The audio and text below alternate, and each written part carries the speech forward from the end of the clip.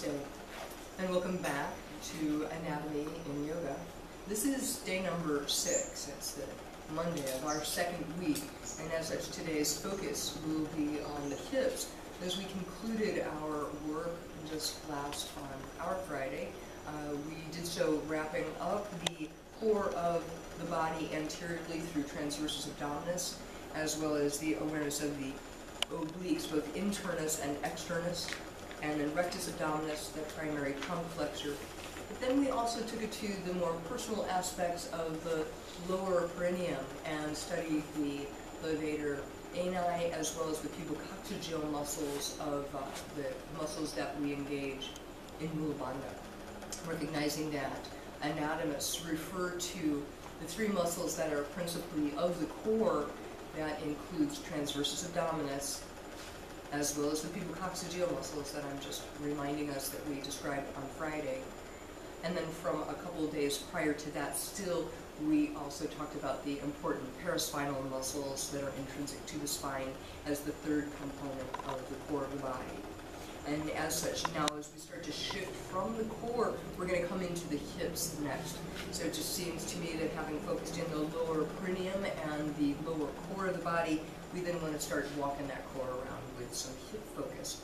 And in doing so, we'll start to back up into the plates, and we'll see that the next plate that I have up is plate number 469. This is the plate of the nerves of the hip and buttock. And in having a moment to look at the posterior hip, we are seeing quite a collection of tiny and deep muscles that are the core of the hip.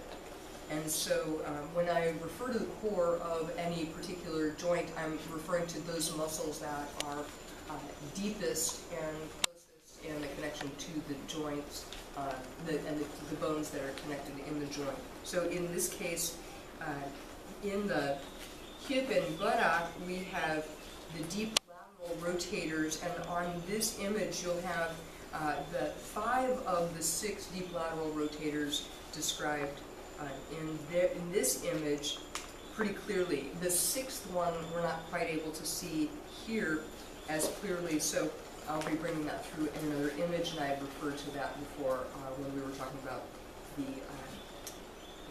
superior image of the pelvic core. So in this image, what we're looking at is the back of the right hip, and with the sacrum central, the connection between the trochanter of the femur and the sacrum, or the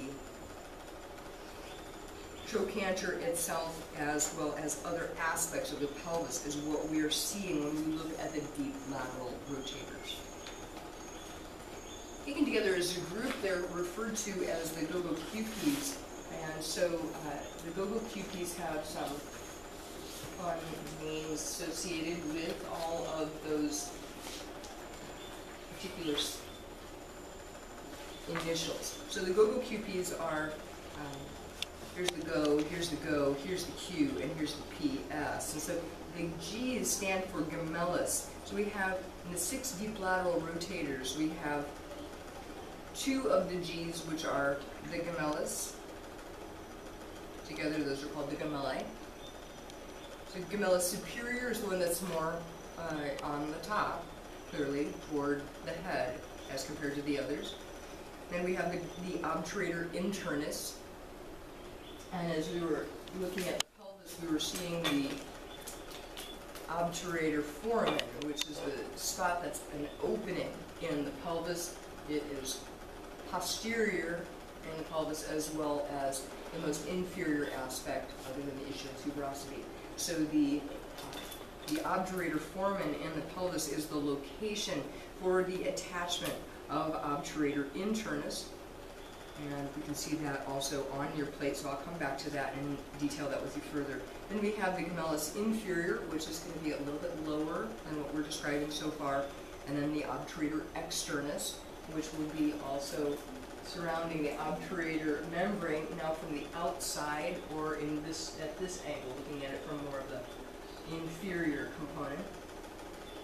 So the attachment between the femoral head and this aspect, so that we have lateral rotators here as well as here, all in the back of what is that right hip. So go, QP. So gemellus superior, obturator internus, gemellus inferior, obturator externus. Then we have the quadratus femoris, which is smaller, shorter, and generally shaped like a very small quadrangle between the femoral head and the lateral aspect of the pelvis at the ischium. And then the piriformis. Piriformis, where it actually sits in the body, is the most superior of all of what I'm describing, but just the convention of the way to refer to the deep lateral rotators together is to refer to them as the gogoQPs, and in that way we name the P part at the end. So piriformis is a special muscle of deep lateral rotation, in that it's the one that often of late, like in the last 10 years, has gotten the most attention from people having problems and pains in the general area. And so there's actually a syndrome that's named for it, the piriformis syndrome. Now, not everybody that has pain in their outer buttock has the piriformis syndrome, but just giving you a sense that many of your students may have heard of the piriformis muscle, where they might not have heard of the other gogoQs. And as such, you should know that there's more than just that one there. There's 6 muscles in the general area. And there's a possibility that there's one or another of the other 6 muscles that's also an issue, not just the piriformis. So as we go back to look at the plate again, we can see on the right side, 1, 2, 3, 4, 5 labels down on the right is where the arrow or label marker for the piriformis muscle is. And so you can see that that is the most superior of the 6 that we're describing. 2 labels underneath that, you'll see gemellus superior, and so it's just fingered in right underneath piriformis. And just below that, or inferior to that, is the space where you'll see the label to gemellus interior, gemellus internus. And 6 more labels down from there, you'll see the quadratus femoris with its label, and you can see that this is relatively a shorter and narrower quadrangle muscularly. So you want to look at that at this image. This is on plate 469. And then right above that, gemellus inferior is your 5th of the gogoQPs. And still unable to see from here the obturator externus, and again we'll see that when we come back and take a look at the pelvic floor again. So in this way, if you turn from there, the plate number 461B is the next one up. That puts those 6 deep lateral rotators onto a leg. So as we're here, I just want to help Matthew with your order of your pages. If you kept things all in order, you should be much beyond all of that. So where we left off on Friday is just where we start up on Monday. So we had already gone all through the back. That was Wednesday. We did this whole transitional core. That was Thursday. We came in for the anterior core on Friday, and after all of that is done, and we did the very base of the pelvis, so that ought to help you to just keep on passing through that, and you'll find your way to that right plate. And keep turning, and keep turning. You can just turn it off, Anita, because this is not interesting for anybody, and not even for us. It's not shaped, it's plate 461B is what I have. Plate 461B. And as it's coming back in at 461B, what we're doing here is now taking the image from plate 469 and the same image of the lateral buttock, the deep lateral buttock with the superficial muscles removed, we're now seeing at the top of conveniently a leg. So we start to have a sense of where this is in space. So as you look to the labels, the top label is the piriformis muscle. And so piriformis, as the label shows you again, right where we are compared to where we have been. There's the piriformis. here, and the bigger picture has it right there. Underneath, from piriformis, you'll see 3 labels down, obturator internus, and then the next label under gemellus inferior. Then you'll see the glute, which has been cut and referred back.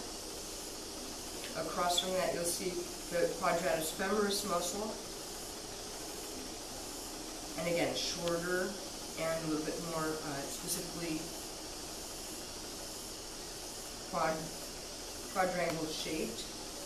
You can see that there are lots of muscles in this area that are all doing the same thing. So with this awareness, I'm going to put that down and take it into our own bodies so we can start to have a sense of the action of lateral rotation. Since you can take your legs forward and just shake them out a little bit so that you feel comfortable here.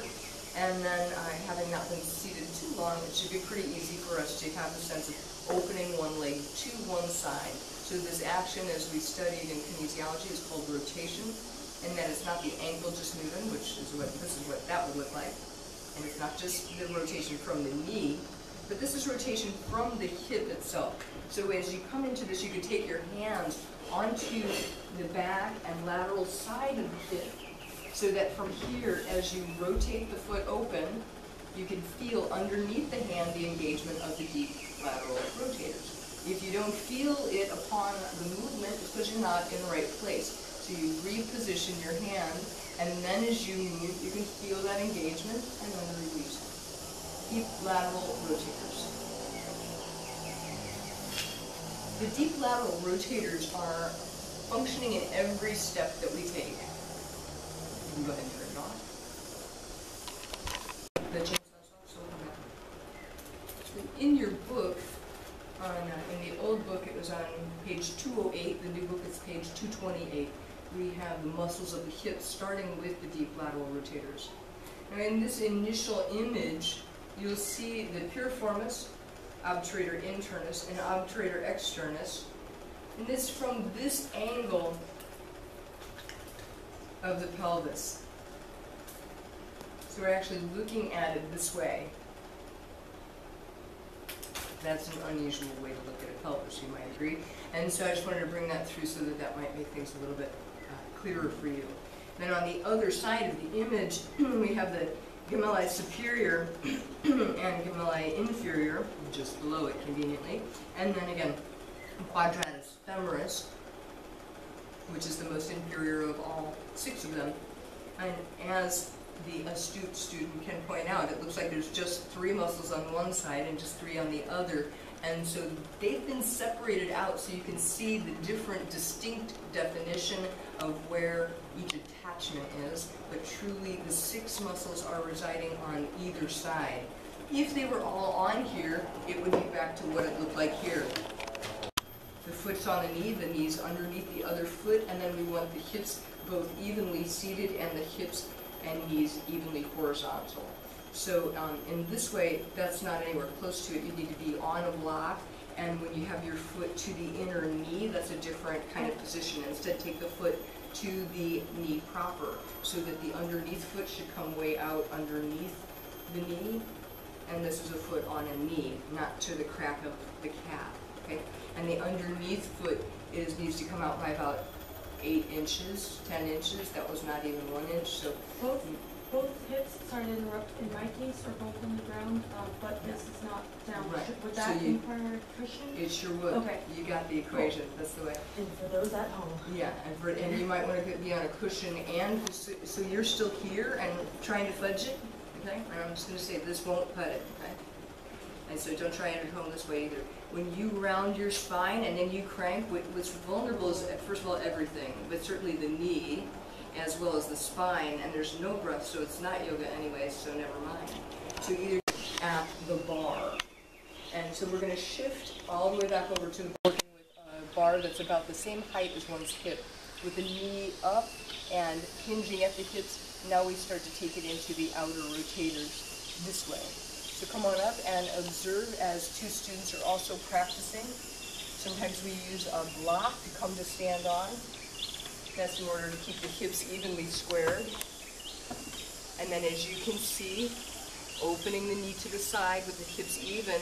Now we might start to feel some of the sensation. How are we doing? Is better? Good, right?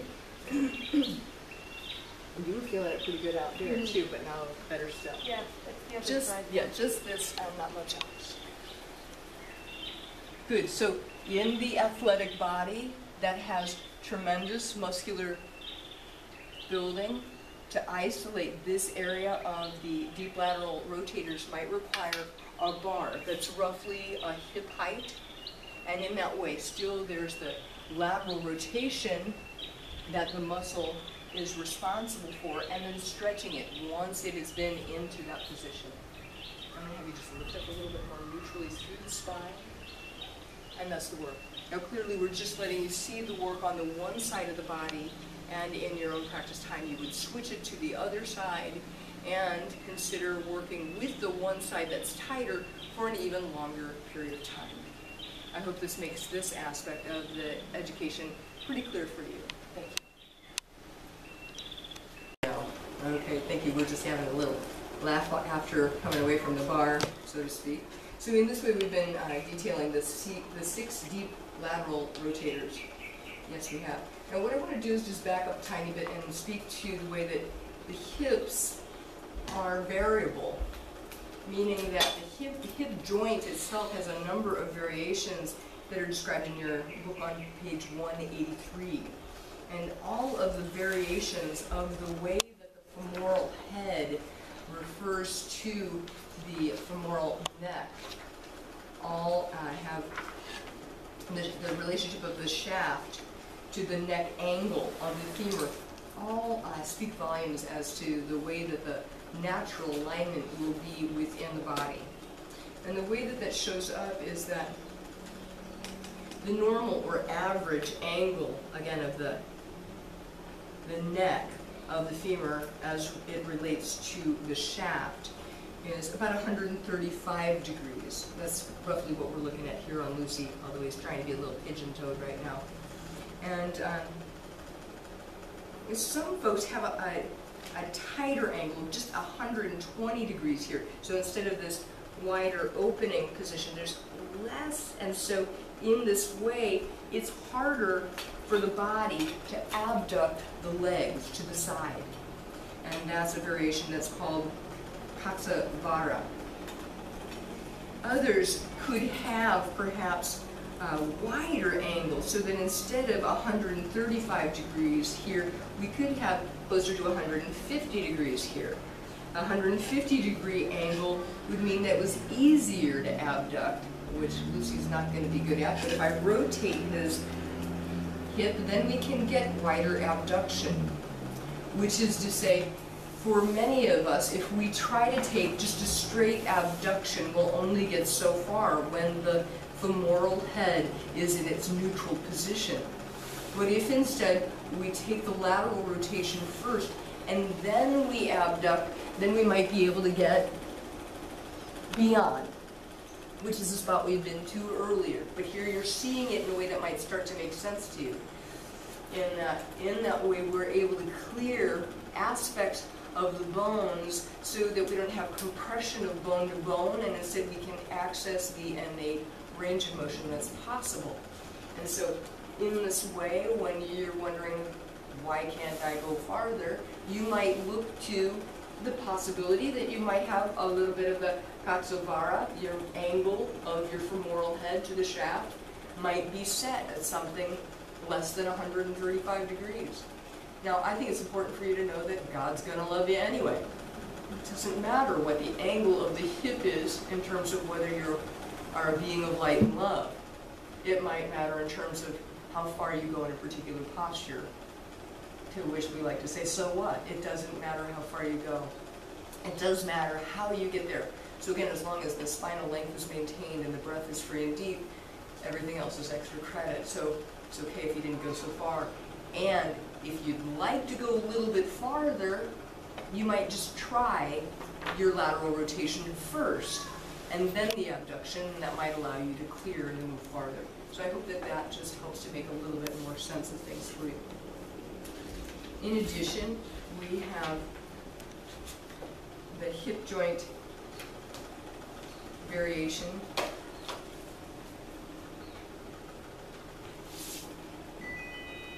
Of the angle of the anteversion.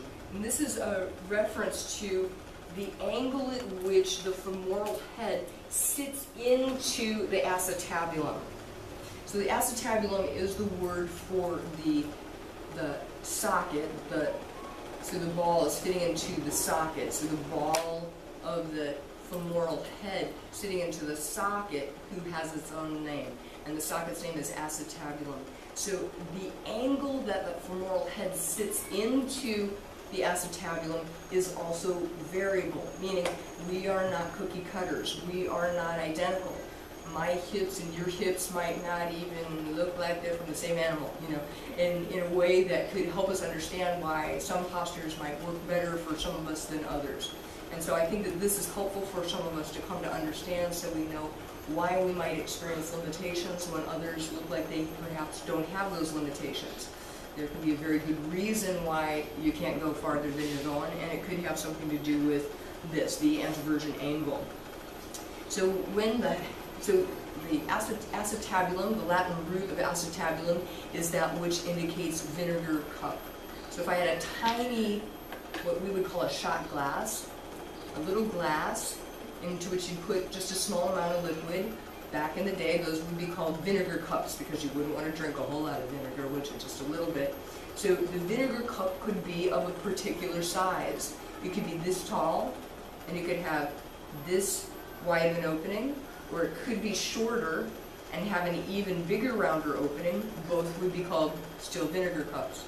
Well, this metaphor continues to the hip socket, meaning some of us have a very shallow acetabulum with a wider opening. That'd be me.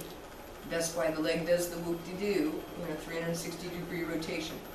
Shallow vinegar cup with a broad opening. Yeah. And so that's unusual. The head's very much more exposed. It loses contact posteriorly and in lateral rotation. That happens in a particular kind of alignment, and that's structural. Now others have instead the anteversion angle means that the head is going to fit into that socket and maintain complete contact from the head into the socket, and that'll mean that there will be less range of motion. There could be a whole lot less range of motion. I've personally worked with people who only had the possibility of opening their legs, say, this wide. And what would stop them wasn't muscular tension here. It was that they felt compression on their bones here. That would be, again, the acetabulum right onto the femoral head, bone to bone. Can't go again and again, wider and wider. And we know that God's loving that person just like they might be loving this person. So just bringing it through in a way that, again, can start to make sense to you. And, again, helping it to come to life from your book and book Depression in that way. This has a shorter neck to a longer shaft, also informs how much abduction and adduction we'll be able to have anyway. So all of these complete components are variable to a person as it comes to the hip itself. So I'm hoping that this starts to make a little bit more sense to you. So a taller and less wide hip socket would be perhaps less flexible, or be able to make less rotation. Yeah, less range of motion. And then make for less range of motion. Okay. So all possible kinds of movements would be decreased. Okay, yeah, that makes sense. It does, doesn't it? You can get that in your brain, and that makes sense a lot too. In that general way, we could also say that that would be a hip that would be well less likely to have problems with dislocation. So there's something good about a structurally sound hip. In that way, we can say that women tend to have this shorter and broader hip socket to femoral head relationship. In that way, women tend to be more flexible to the range of motion that the structure allows. And in this way, the angle in the body that results in the greatest contact between the femoral head and the acetabulum is really this. It's an all-fours position in which, with the hips flexed, as much of that femoral head as possible is on the inside of the acetabulum when we're here. So that's the position in which people generally are not going to feel compression around the hip socket. And so with that, we all can say that we feel relatively the same when we're just on our all fours, as per the hip issue. It's when we start moving towards our extremes, we can really look like we're, different animals, and there's a good reason for it. Related to the bone, does it mean that nothing can change to get people more flexible? That's kind of the idea. So I'm just appreciating that. Yeah, generally speaking, you'll go back to what we said early on about bones. Bones are 1/3 elastic. Yeah. So there's a possibility for some change occurring, but not much. Only 1/3 elastic, not 2/3. So 2/3 pretty well set. So mostly that will not be changing much. Not likely that I'm going to grow more acetabulum. Not likely that my vinegar cup will ever get deeper. Not going to be growing, particularly my genetic material says grow a hip socket this way. Unless we change my genetic material, I'll still be sustaining my hip socket that's been built this way. If you work on it when someone is growing up, does he potentially can have more Towards more, yeah. If you work on a person when they're growing up and the body is more and bones are more elastic as we're growing, quite possibly could develop more range of motion.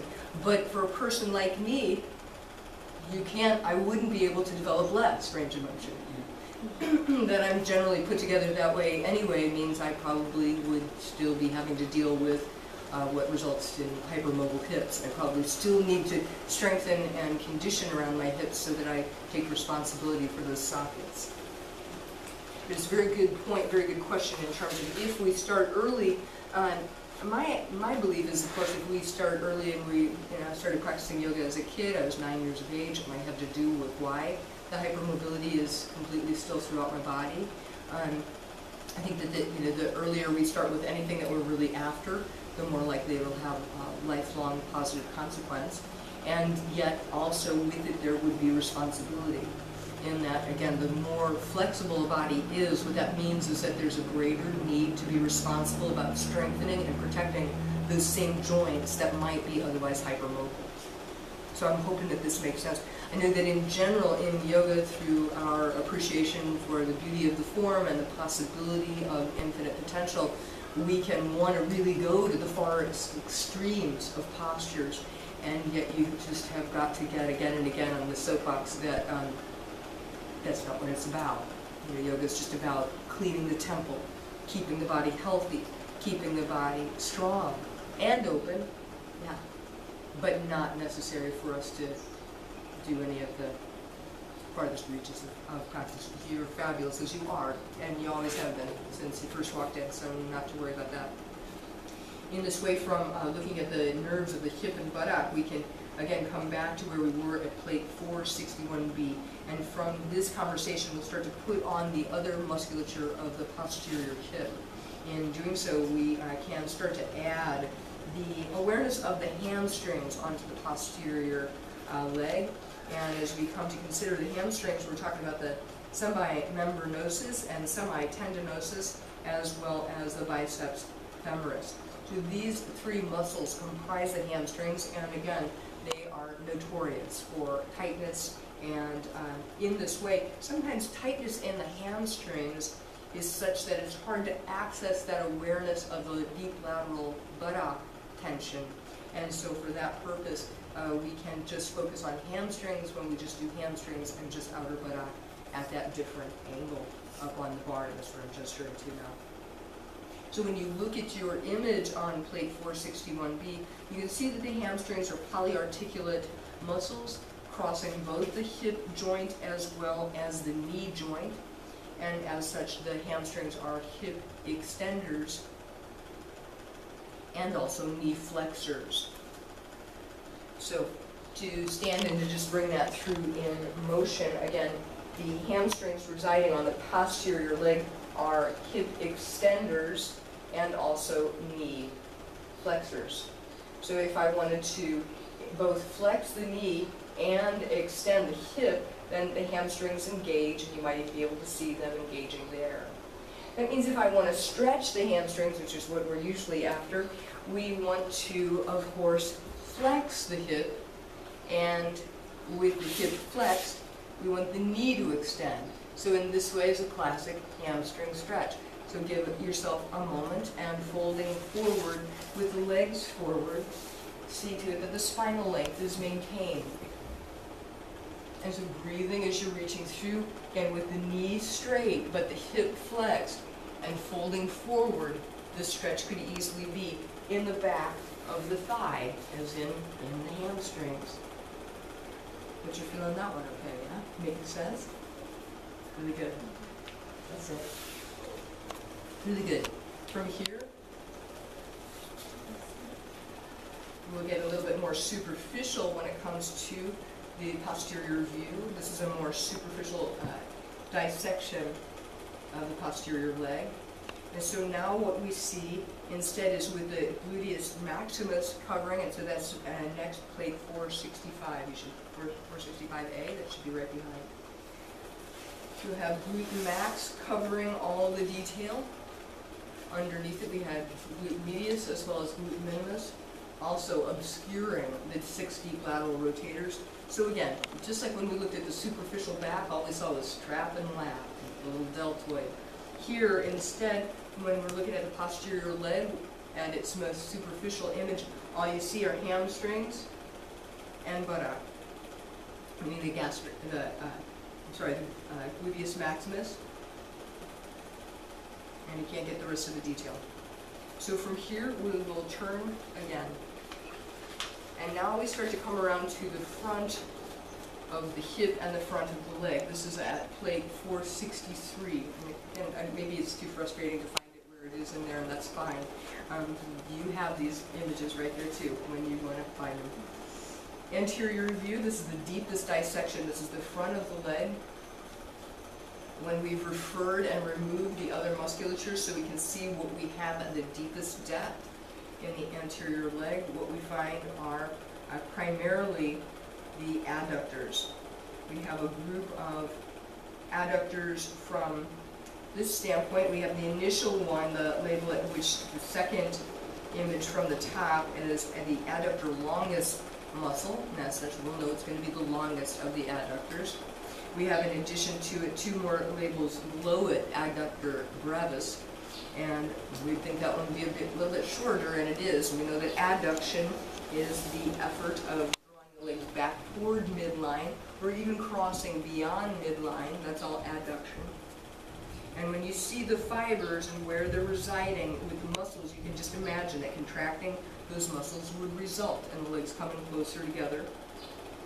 So adductor longus brevis, as well as labeled farther down is the adductor magus, which has, in addition to the long images of the fibers, has some longitudinal fibers, so it actually looks like 2 muscles that are combining together. Adductor magnus is the bulkiest aspect of the inner thigh muscles. In addition, we have gracilis, and its long fibrous component attaching towards the medial knee, and pectineus, which, let's see, where do we have pectineus's image in there? And that must have made it to another one of your plates. So we have these images of the muscles of the adductors, and from here turning on to the next image gets it more superficial. This into plate 320. Again, I know you can hardly wait to look at your pictures when you find them and get them in order. And as we start to put on the quadricep muscles, we start to obscure some of the definition of the adductors. But here we can see pectineus, which was obscured in the last image. So pectineus, again, quite medial and close to gracilis, but running from that medial border towards a more lateral attachment onto the femur. Pectineus much shorter in the groin, whereas gracilis, also a groin muscle, but it attaches polyarticulate, crosses the hip as well as the knee. As we are looking at the quads, here we can see vastus lateralis, vastus medius, as well as rectus femoris. And what we can't quite see vastus intermedius here because it's deep to these muscles. So when it comes to the quads, which we have 4 of, we have the rectus femoris as well as vastus lateralis, vastus medialis, and underneath all 3 of those is vastus intermedius. And in addition, in this image, we're seeing 3 of the 4 quads, again the 4th one being underneath it, so we're not seeing it specifically, and then we're seeing the collection of adductors, in which there are principally 5 adductors, and they're all laying right in here, still obscured in part by the quad. What I wanted to highlight about this further is inferior attachment. And with it, then we start to get a sense of how it is that the legs intimately connected to the trunk, and the psoas again helping to create rather a bridge between the top of the body and the bottom of the body, between the trunk and the legs. And so seeing right as the iliopsoas is attaching right in the midst of these hip flexors of the quads, as well as these hip adductors of the adductors themselves, might start to give us a greater sense of the intimate connection between those muscle groups. From plate 320, we'll take it into plate 458A, and now we're seeing more of the anterior view, the superficial dissection. So this is relatively more like the leg intact. And we've just removed the fat and the skin so that we can see the quads, rectus femoris, vastus medialis on the medial side, lateralis on the lateral side, intermedius, which we can't see, and an intermediate depth between the superficial and the greatest, deepest muscles. In addition, we're seeing here sartorius, which is the longest muscle in the body, polyarticulate, crossing both the hip and the knee. We're only seeing it now as it is the most superficial of the anterior thigh muscles, and in all the other images we needed to cut and refer the sartorius so that we could see the other structures that were being defined. In addition, laterally, we're seeing 1, 2, 3, 4 labels down on the left side in your drawing, like when you're looking at it, that's the left side. We'll see the label for tensor fascia lata muscle. I still try to order that when I go in for a coffee beverage from time to time. I'd like your tensor fascia latte. And you know, that makes people think maybe you're an anatomist or just a weirdo. It might help you just remember a little bit more. What is TFL and what does it stand for? And TFL, the tensor fascia lata. And in that way, we know with a word like tensor, it's probably going to be pretty tense. And with a word like fascia, it's probably full of fascia. And it is. And with a word like lata, it's probably lateral, and it is. So we have this tense fascia that's lateral in the leg that doesn't taste good if you have it in a cup of joe. But on the side of your thigh, it helps to connect the outer buttock, the lateral rotators in the lateral buttock, down to the lateral knee. I find that very helpful to keep those parts together. And in doing so, what often is the case is we can have tremendous tension here, tremendous tightness here that can make it really hard to even cross the legs. So sometimes when it's hard to just cross the leg over or to wrap it around in Garudasana, it has to do with this extreme tension in the lateral thigh. It could also have to do with the bulk or the size of the thigh as compared to the other thigh. Meaning that if the more massive the musculature, the closer the legs are together and the harder it is to apparently cross them completely, let alone to wrap the legs around one another. So sometimes in the In the athletic body, the greater musculature, the larger mass of the musculature can result in an inability to work the bones around one another to even get to some of these structures to stretch out.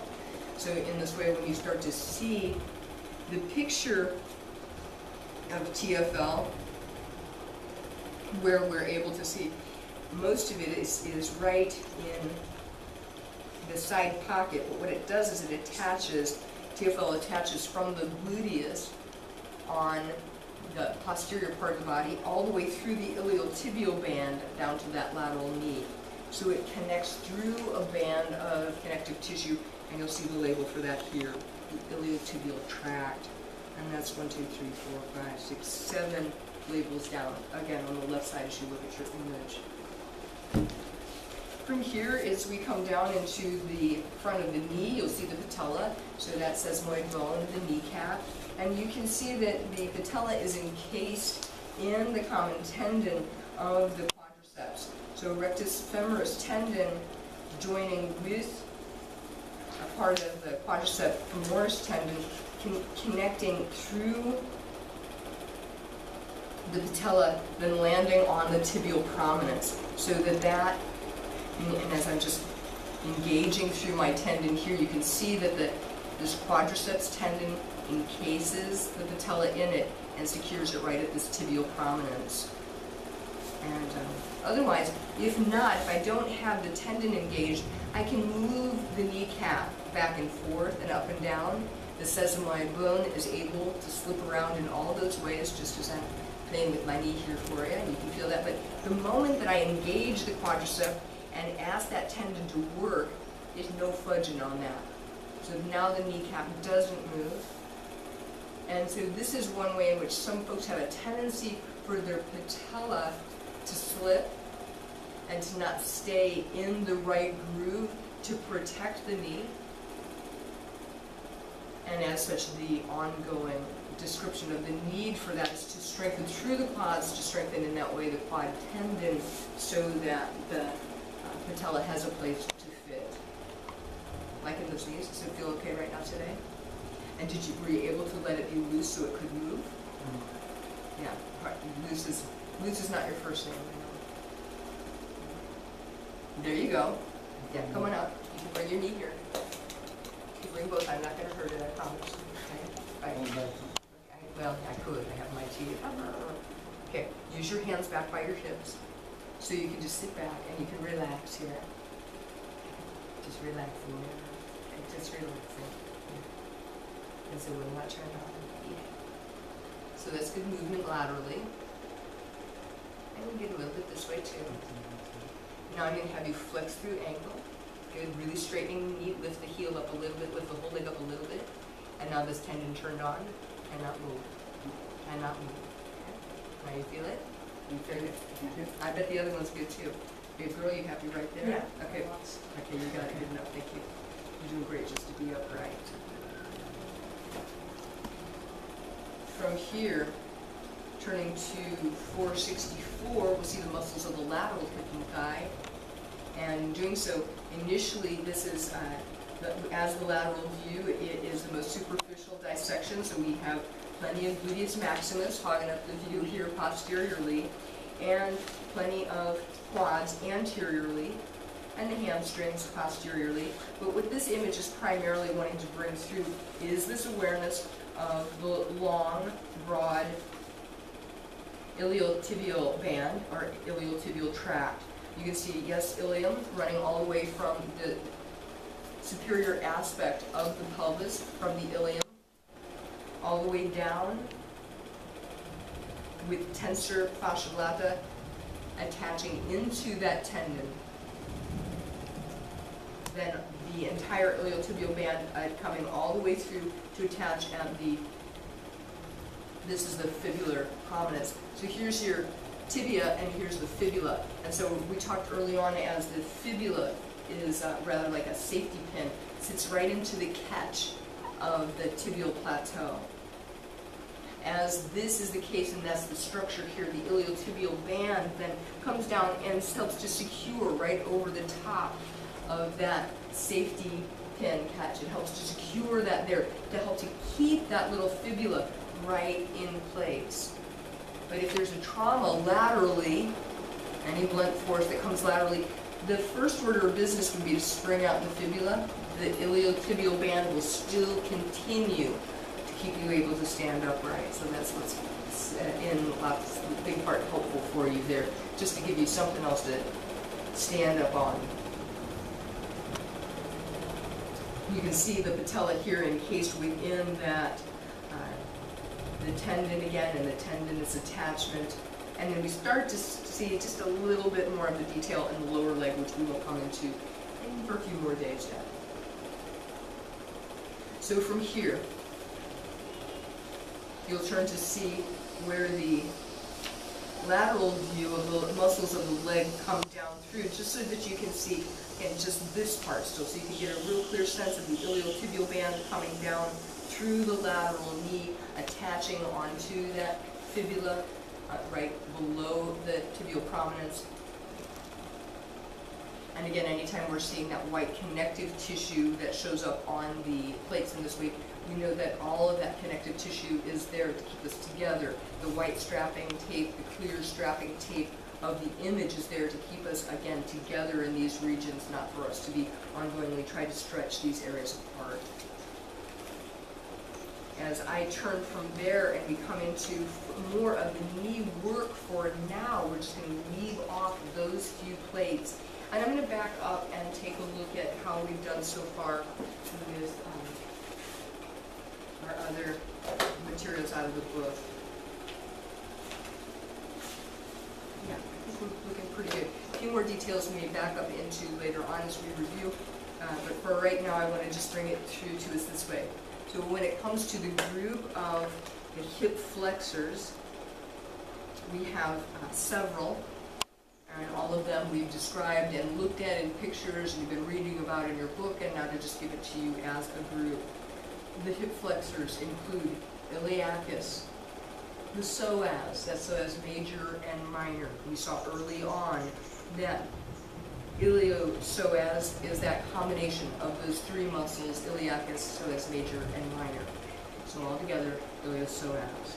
In addition, the hip flexors include tensor fascia lata, which has been just described here to ridiculous points, and hopefully you can remember those as it's attaching to the iliotibial band, as well as the rectus femoris, and we have abbreviated here as RecFem.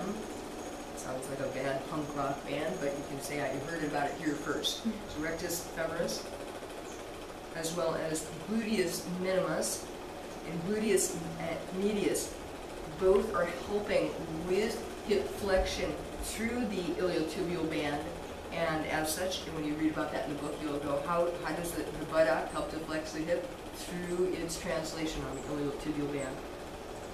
We also have hip flexors of gracilis, which is a deep groin muscle that is polyarticulate from the crossing the hip as well as the knee, right, attaching inferiorly to the tibial plateau, as well as sartorius, defined as the longest and most superficial hip flexor and longest and most superficial aspect of the anterior thigh, crossing the hip socket as well as the knee, kind of crossing from the outer hip to the inner knee, sartorius, and then finally the hip flexor of pectineus. Pectineus, again, more of a deeper, shorter groin muscle as seen earlier in your plates.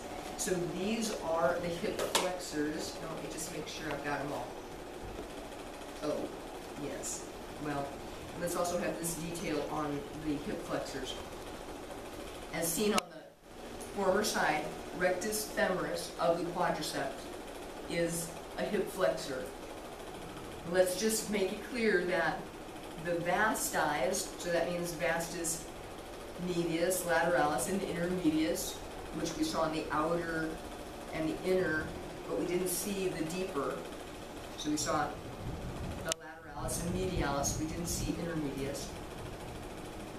These three muscles, the three vasti, are not polyarticulate. They do not cross the hip As such, they have no function on the hip. The 3 of the 4 quads do nothing for the hip. Often we don't know that. We think the quads must be the hip flexor. So this is just to clear that up in the brain. They can't move a joint if they don't cross the joint. So 3 of the 4 quads are instead only knee extenders. As such, we'll talk about that when we come back around to knees and elbows. So just want to make that clear now before we get any farther away. And we're still talking about the hip, so I know the knee's trying to creep in here, but we're backing the knee up and we're staying hip. And as such, we'll come to the awareness of the hip extenders, gluteus maximus, adductor magnus, and the hamstrings of the semimembranosus, semitendinosus, and biceps femoris. And so bringing this to you this way again, the gluteus maximus, if I just take my hand onto the posterior hip and start to extend the hip, I can feel the engagement through glute max. And also take it to the specific location and to experience in glute medius as well. Usually you feel glute medius on the opposite leg when you're standing in a one-legged balance. So as I'm gesturing and extending through this hip, I'm palpating this side's glute medius as it's engaging even more. As well as the adductor magnus and hamstrings of semimembranosus, tendinosus, and biceps femoris. All 3 of which are polyarticulate posterior leg muscles. So all 3 hamstrings have function on the hip. And we're going to see later, since they're polyarticulate, they're also affecting that other joint, meaning the knee, so knee flexors. In this way, turning, to just have that moment focusing on the hamstrings. Some folks find it a little bit interesting to get the sense of hamstrings and their name. Here we live in the land of Bali, in which the pigs here are totally sacred, and especially they're wonderful during sacred feasting times. And so when you take a pig and you want to turn it into ham, well, this isn't a pig, but just pretend with me, they would slaughter the pig and then hang it, as I'm hanging Lucy, from right here, from the heels. I'm hanging her from her heels. Okay, him, he's a guy with that tall pelvis, we remember. In the pig, the way that this occurs is they go right through the Achilles tendon to hold the pig up. And it's in this way, they have very short lower legs, so it looks as if it's the hamstring that they're stringing the ham up from right here. They string the ham up from the back of their legs, is the point. And so that might change how you view the next time you eat ham, or it also might just change your ability to remember that the hamstrings are on the back of the body and where they got that name. And when they're not having that name, it helps us to just be able to be aware that they are the biceps femoris, so a 2-headed posterior leg muscle. Again, biceps, we have biceps in the arms with 2 heads. We also are finding we have biceps in the back of the leg. And if in fact I can turn my leg around the other way, relatively like this, and then engage through the hamstrings like that, it's kind of like, right, here's my arm, and I'm flexing the elbow and engaging the hamstring of the arm, the bicep, here engaging the hamstring here, and you start to see its engagement as you see it. Biceps femoris, you might remember that now. What does bicep mean, and where are they located? In more than one location. As well as semitendinosus and semimembranosus, which are, just a little tendon-like, and also, just a little membrane-y.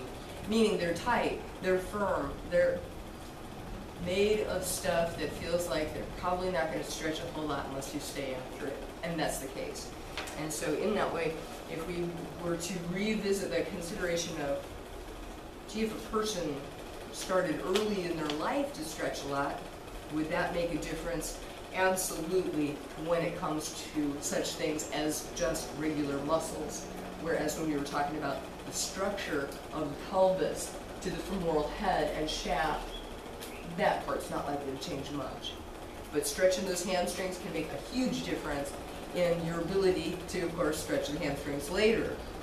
Mostly what I can see at this point in my life is that the hamstrings, if we stretch them more and regularly, what we save ourselves from is the low back pain that comes about from tight hamstrings drawing us into this folding, rounding forward position. So there's lots of good to be said about stretching the hamstrings pretty much for your life. So I'll do mine. I'm hoping that you do yours too. And when it comes to the abductors, we listed and looked at the position of the adductors. Now we're going to talk about the abductors instead. So these are the muscles and also membranes that help us to take the legs wider apart. And so TFL, tensor fasciae lata, is the primary abductor. In addition, the deep lateral rotators of the buttock that we were describing, the gobo-QPs, are also assisting with abducting. If you take your hand to the deep lateral rotators and you start to open the leg to the side, now I don't feel much here. It's not until I'm at the end of my range of motion that those muscles are actually helping.